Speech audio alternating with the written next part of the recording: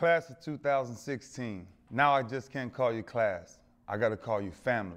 It changed my whole thought process about life the day I entered the University of Miami because I understood I was a part of a family. When you walk around campus, always try to find somebody to smile at, somebody to help out. Just like when we're on the practice field. It's always grab the next man.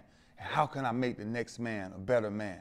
I tell you what, you guys have one of the greatest opportunities in the world, simply because you're going to the greatest college ever. Am I a little biased? I may be, but I'm a Hurricane for life.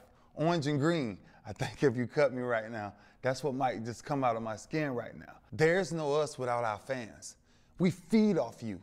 Everything that you guys give us energy-wise, that's what drives us. That's what keeps us going day in and day out, no matter how bad the pain may feel. We need you guys more than you think we do. There's a legacy that you have to uphold.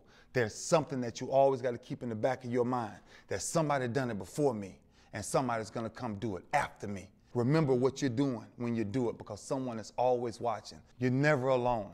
No matter where you go, no matter what city, no matter what state you travel in. Class of 2016, welcome. Welcome to the family.